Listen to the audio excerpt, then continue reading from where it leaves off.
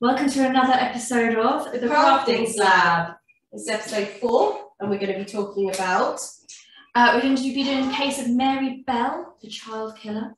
And this week we've done something a little bit different for the craft. We've actually got a hobby craft kit for, you can see that, to make a macrame vase. Macrame. And this is actually rated expert. And as we've said before, we're no experts, but we want to see if this kit, which was priced at £13, is worth the money, and if it's actually something that anybody can do at home, which they do advertise. So let's get started. Exciting. Yeah, let's go. Okay, so these are the things that you need to get started. You will need the kit itself, which has the instruction out on the side, which is, I don't think is that particularly helpful. It'd be nice to have something, written out. And it's got the examples of the knots. You can see how to do the gathering knot, square knot, spiral stitch, and overhand knots. It shows you exactly how to do those on the side. The kit comes with the yarn, macrame yarn, and it comes with 4 beads. You can see on the front. This is how it's going to look with the 4 beads here.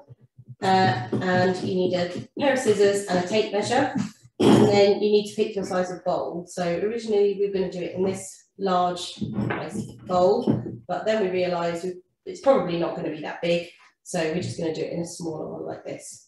That will look nice with the colour. So the first thing we're going to do is we're going to cut our yarn to length. We're going to cut 4 3-metre lengths and 1 30-centimetre length. And if Danielle, if you want to start talking about the case. Yeah, absolutely. Okay, so this is the case of Mary Bell, who was a child killer. When you think of what child killer, when someone says that, you think, oh, they've killed children. And while she did, this is more the fact that she was a child herself when she murdered the children. So Mary Flora Bell was born in Newcastle in England in 1957. By the age of just 11, she had murdered twice.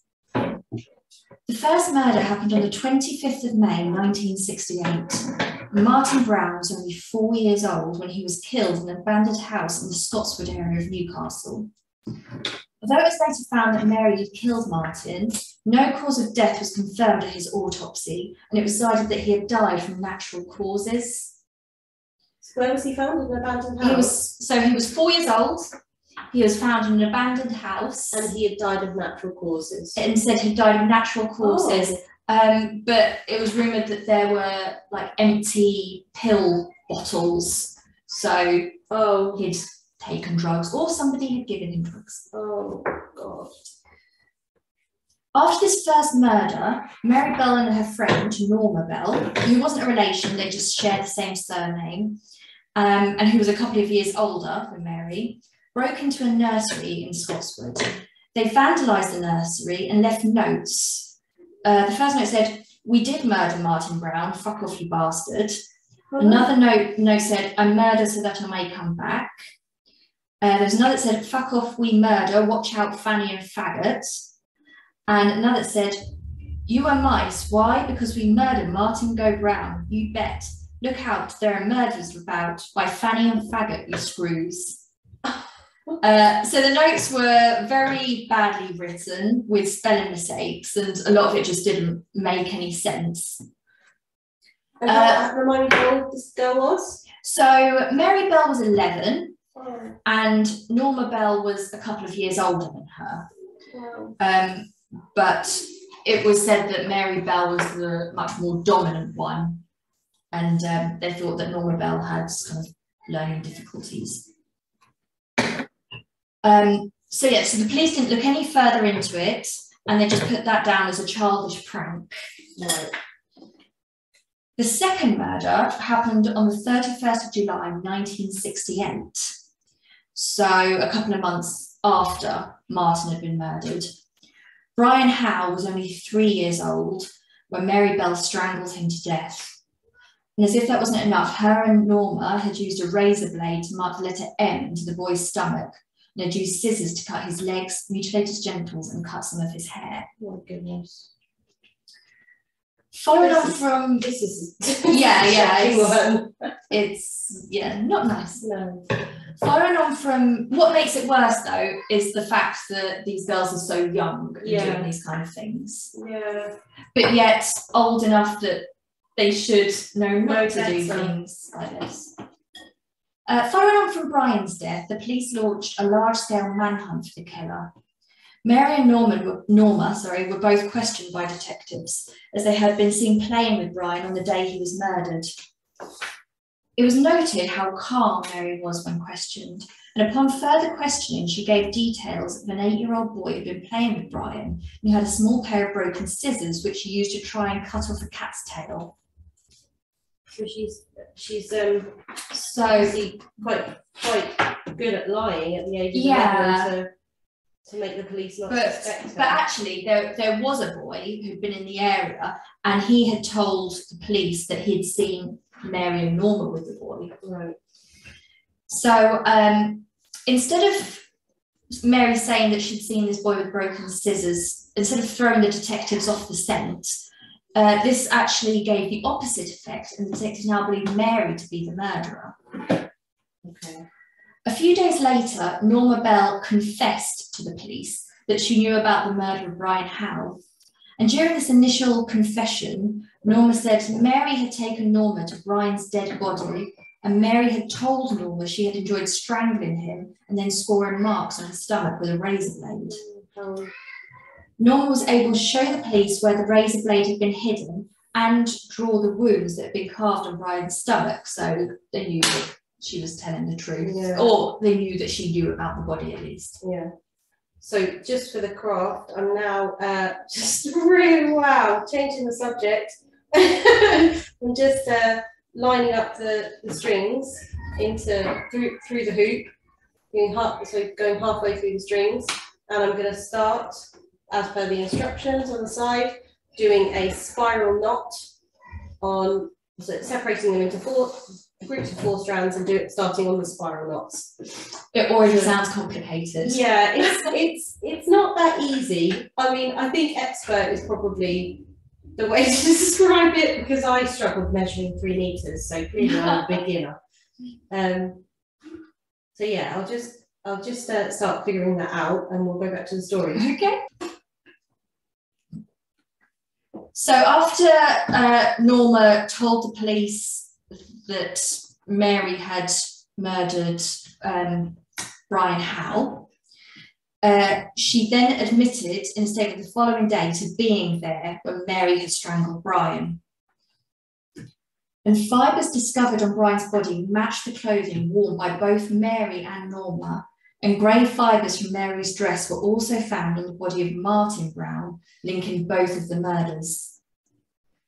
On the 7th of August 1968, both girls were formally charged with the murder of Brian Howe, and the trial began on the 5th of December that year. Both girls had psychological evaluations, and during the trial, it was detailed how Norma was intellectually delayed and submissive, whereas Mary suffered from a psychopathic personality disorder. So them saying that she was the ringleader was probably quite true. Yeah, I think in other cases that, like the James Bolger, is that? Yeah, James Bolger case, people often said with that one of them was the more dominant one and the other was just going along with it. I think with these things that perhaps happens quite a lot, and in this case Mary, although she was younger, was the more dominant one. Norma was the submissive one who went along with it. Both Mary and Norma pleaded not guilty to the charges, and despite both defence teams wanting anonymity for the girls because of their age, the judge refused, and so the media were allowed to publish the names, ages and photographs of both girls, even though they were only 11. That's quite shocking. 13. But I wonder if that, again, with John Venables and Robert Thompson, whether that was where their names were published as well, because there was precedent with this case. Yeah, it could be. Both girls testified for their own defences, and both continued to blame the other one, each saying it had been the other who had carried out the murders and they were just watching out of fear. Mary's testimony in court lasted nearly 4 hours, and at one point the court had to be adjourned because Mary began crying inconsolably. Although it was noted throughout the trial, Mary was very emotionless and didn't seem to show remorse, apart from when she had this over-the-top crying episode. Yeah. The court heard from Norma's defence that the only evidence against her was Mary's accusations, and Mary's defence team talked about her broken family background and the testimony of a doctor who had described Mary as having retarded development of the mind. It's not a saying they would use nowadays. No, it's not very, it wouldn't be considered very kind. And that the notes in the nursery only proved that the crimes were a childish fantasy and not ones that they carried out. But the court then went on to hear from the prosecution about how Mary was the more domineering of the two, despite her being 2 years younger, and that Norma was considered of a subnormal intelligence. That's their words, not mine. The jury took 3 hours and 25 minutes to reach their verdict. Mary Bell was found guilty of manslaughter and not murder on the grounds of diminished responsibility. However, Norma Bell was acquitted of all charges. Wow. So she walked free. She was very happy, they said in the courtroom, punching the air. All her family were all around her, whereas Mary Bell was in tears. The problem then was where to put Mary, as at the time there wasn't facilities set up for an 8-year-old girl who had killed 2 young boys. She was first put in a remand home and then moved to Red Bank Special Unit, which was a young offenders institute, which, talking about the James Bulger case, it was also where they sent John Venables, who was one of his murderers. At the time Mary was there, she was the only female inmate. And in 1973, at the age of 16, she was moved to a prison.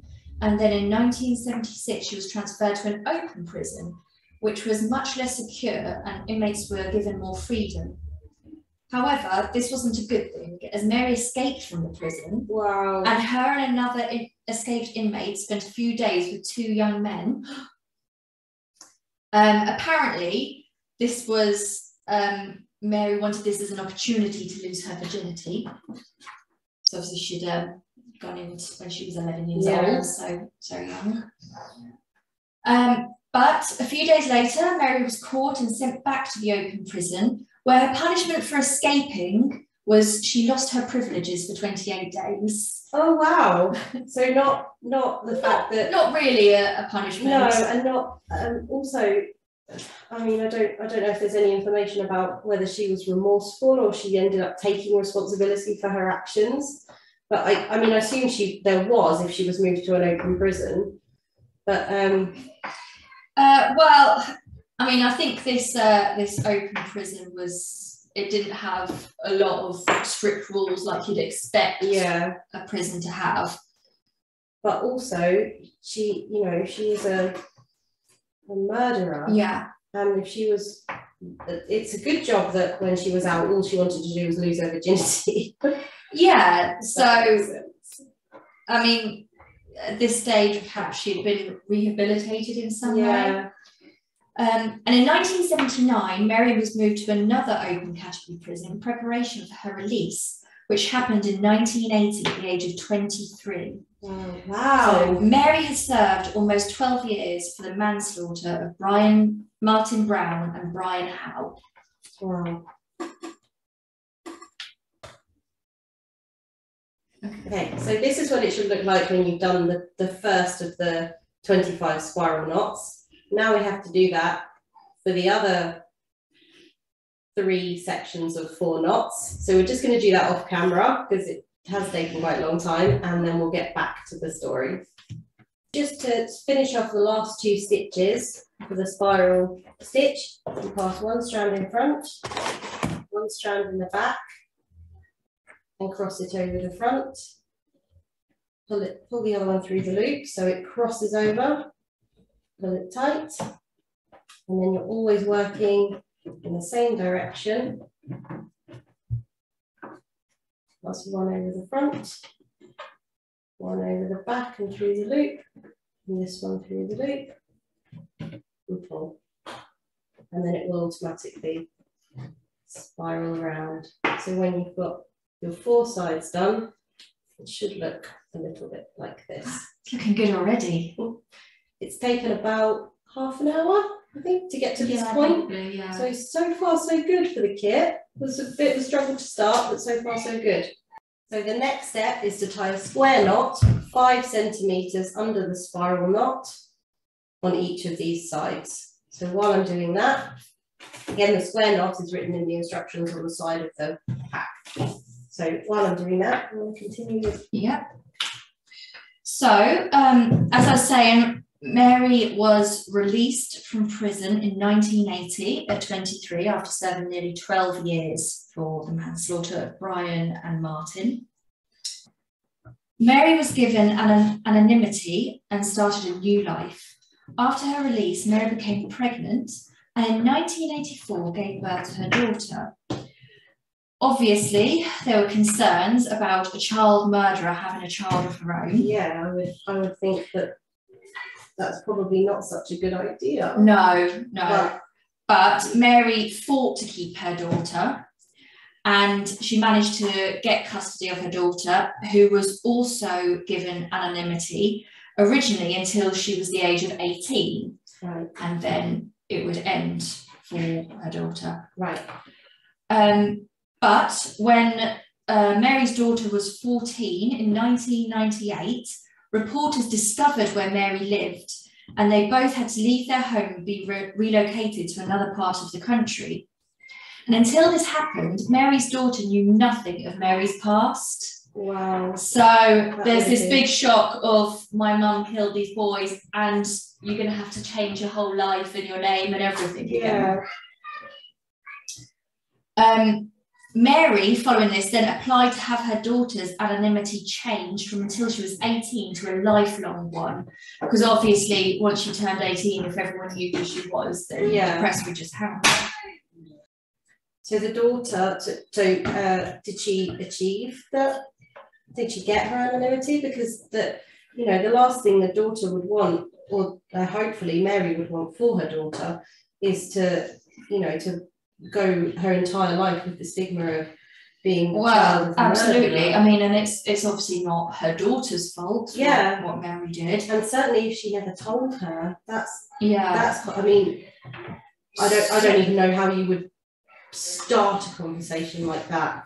So Mary was successful and the courts did grant her daughter lifelong anonymity, and also her daughter then went on to have her own baby. And so Mary's granddaughter has now been granted the lifelong anonymity. That's good. Because, like we said, it's not their fault, but, the British press would absolutely hound them. I remember that there was a documentary recently about the daughter of the BTK killer, Dennis Rader.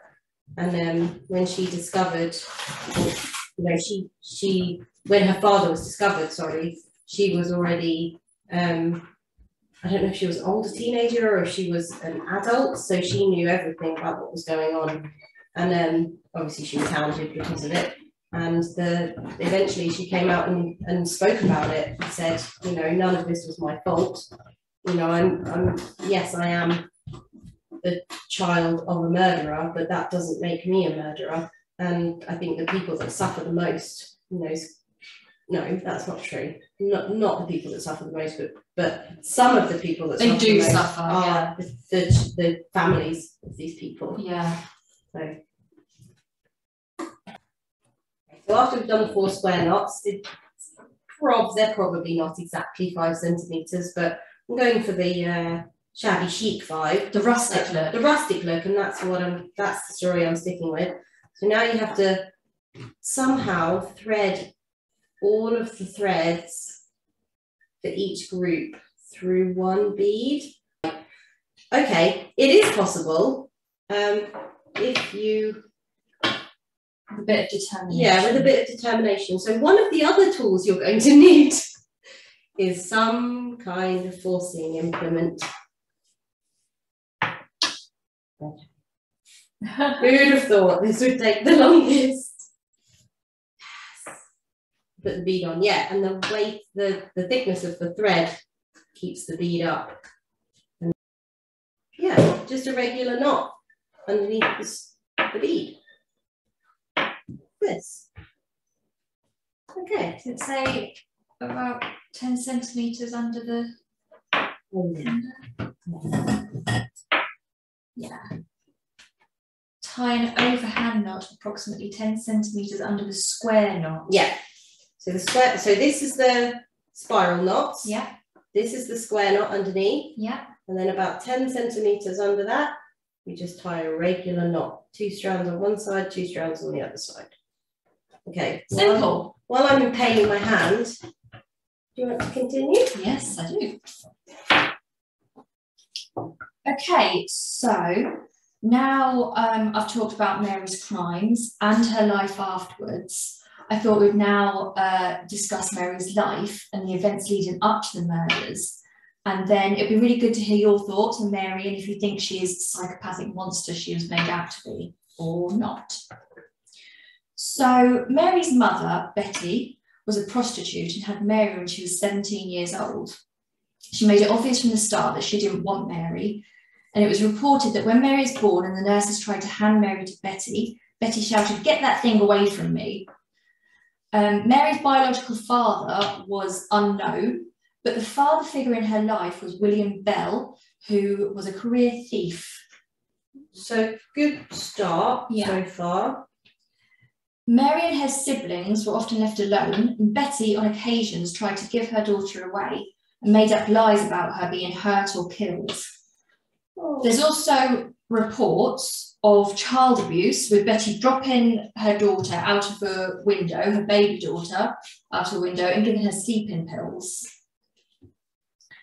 Mary had also talked about her mother as a prostitute, allowing her clients to abuse Mary, although this has never been confirmed, and Mary's siblings said that they didn't know about any of this. So this is Mary's work. That's incredibly shocking. I mean, obviously no child should ever go through an upbringing like that. It doesn't, you know, I always say in these situations it doesn't excuse it, but it might explain it. Yeah. There's various stories of physical and mental abuse that Mary suffered at the hands of her mother. And even later, when Mary was in the remand unit, the staff there didn't like Betty and said that she was manipulative and that Mary's behaviour changed each time Betty visited her. So even when she was older and in prison. So her mother was visiting her, even though her mother, you know, she made all these efforts to get rid of her as a child, and well, then she was visiting her. That seems very odd. Betty, Mary's mother, also sold her story to the press and used it as an opportunity to make money from what Mary had done, encouraging her daughter to write letters from prison so she could hand them over to the tabloids for money. Oh. So that's a brief outline of what Betty, Mary's mother, was like. And if you want to do a bit of further investigation, you'll see that she really was a horrible woman. So with a start like that, obviously, yeah, like I say, it doesn't excuse what she did. No. But I mean, how could anyone end up normal with that kind of it was upbringing? It was a horrible start for Mary. And during this time in 1968, where Mary lived was considered very poor and deprived areas. There are lots of derelict houses which were due to be demolished, and it was considered normal at this time for young children to be playing out during all hours unsupervised, which just wouldn't happen nowadays. You wouldn't let your 3 or 4 year old play in a abandoned house. No, that was what was surprising I think most surprising to me, and it seems to be a common theme in cases where children are left alone, or like you say, they're out playing. in abandoned houses at all hours. Yeah. So next, we're going to take 2 strands from one of the groups and 2 strands from the other group, and we're going to start tying them together in a square knot. This.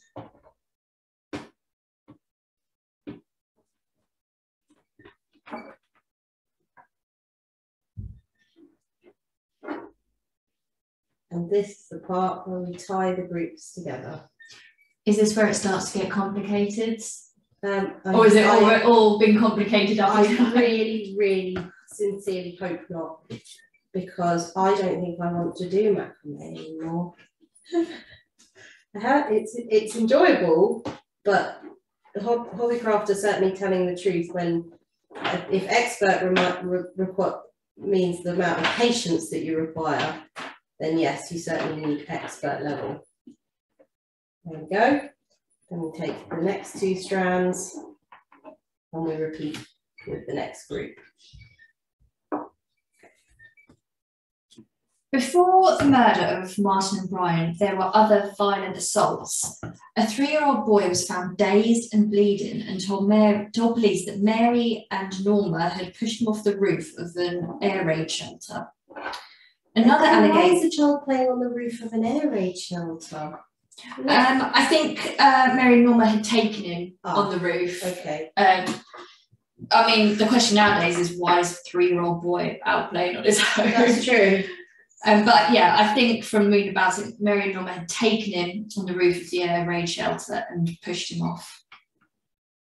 Another allegation was made to police that Mary and Norma had tried to strangle their children in a sandpit, with the alleged victim claiming in a later interview that Mary had held her down and poured sand down her throat. Wow. As well as trying to strangle them. Mary denied that she had done either of these assaults, and the girls were just given warnings. Mary was known to be violent among the other children in her school, and she wrote about Martin's death at school after it had happened, but this wasn't picked up by any of the teachers. It was kind of like a diary entry that she'd written in that kind of style about it. I've had a shocked expression on my face for all of this story so far. So the incident with the 3-year-old boy into the air raid shelter and the sandpit, this was all before she'd murdered. So these were things that perhaps could have been picked up on. Yeah.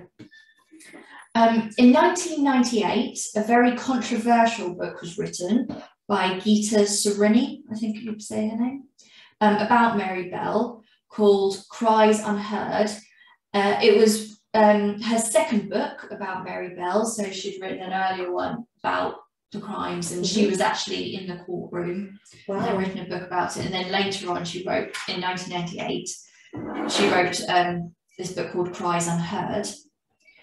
The reason the book was controversial was because Gita shared the publishing fee for the book with Mary Bell, meaning that Mary got paid £50,000 to talk about how she murdered the 2 little boys. Wow.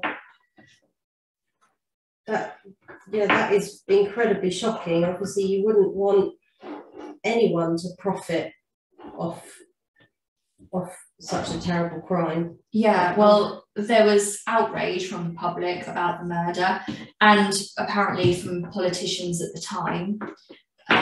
Tony Blair was the Prime Minister, he spoke about it. But I think that in America, correct me if I'm wrong, that's probably something that happens quite often, because I know John Wayne Gacy, the clown killer, he was selling his artwork from prison. Yeah. So I think maybe where it's quite shocking in the UK, it's probably something that does happen in the US. I think what made this more shocking is the fact that the book was obviously about Mary and her murders, and so it was as if she was getting paid for doing the murders. Yeah.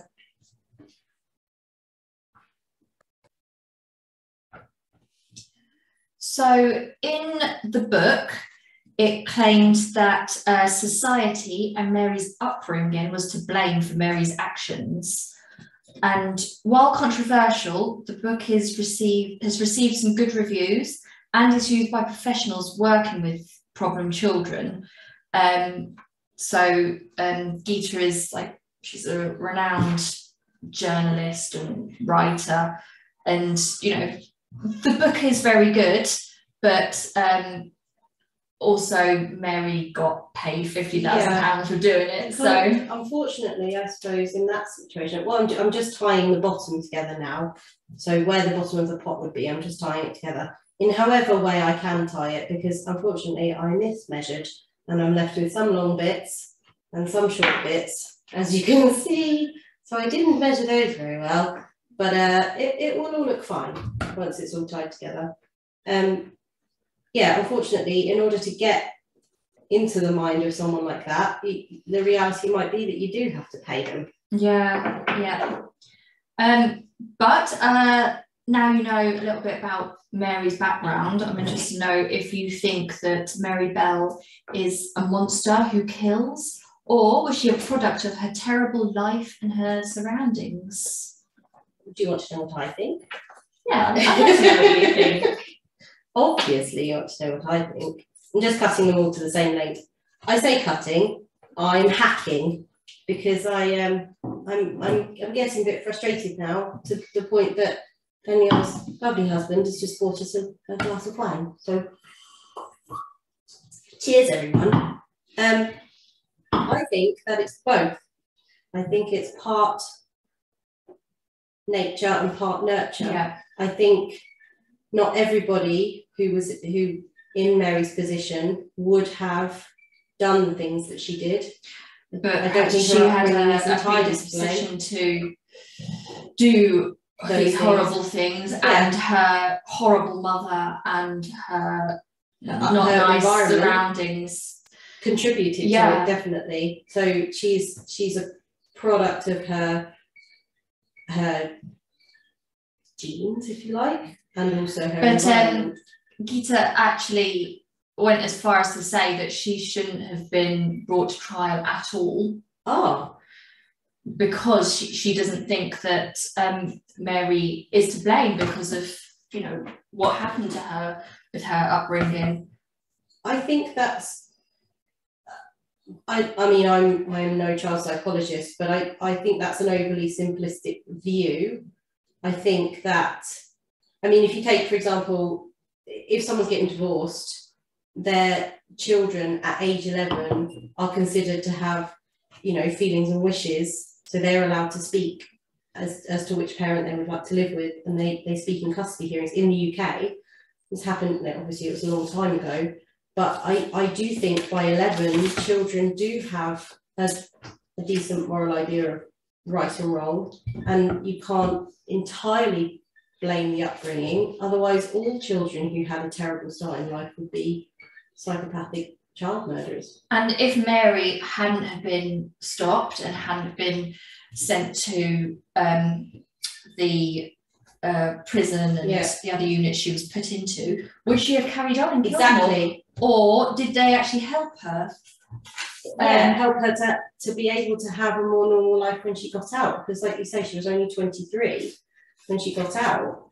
So from what it seems, she was able to have a somewhat normal life afterwards. And from what I was reading, I think she was really helped when she went to the Red Bank Special Unit, the Young Offenders Institute.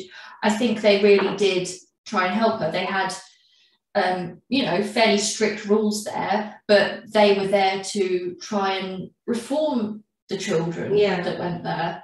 And I think that was a good place for her to go to. Yeah. And if anything, it got her away from her horrible mother. Exactly. Okay. So what are you doing now, Becky? I'm just like noodles at the end. Yeah, I'm just making some noodles at the end. I'm trying to tidy up the noodles as best I can to hide the fact that I measured it wrong in the first place. So it's all a bit, you know, flying by the seat of my pants here. And I'm hoping that when we do the big reveal, it will be halfway decent. I'm thinking not. But once completed, you should have something that looks something like this. How great does that I look? honestly cannot imagine how from a sea of spaghetti you could actually make this. I can't understand how it turned from spaghetti into this, if I'm perfectly honest. Yeah, but it looks quite good, and I think maybe it needs a bigger pot. But maybe we should have gone with that one, to be honest. But when we paused the filming to do a bit, I tried to help Becky and I couldn't do it. It's far too complicated for me. It really is time consuming, yeah. and the wine helps. But when Hobbycraft say expert, you certainly need a lot of time to be able to do something like this. I think you probably could get some really good videos on YouTube for how to complete it. Probably once you've done a couple, and you can just buy the string from or the yarn from Hobbycraft, and you don't need the kit, and you can just get on with making it yourself. And I know there are different ways of doing it. So I know one of the knots in particular where it gathers at the bottom. I didn't do that right, but I couldn't figure out a better way to do it. It still looks good. See if it fits. Like a bigger bowl would fit inside.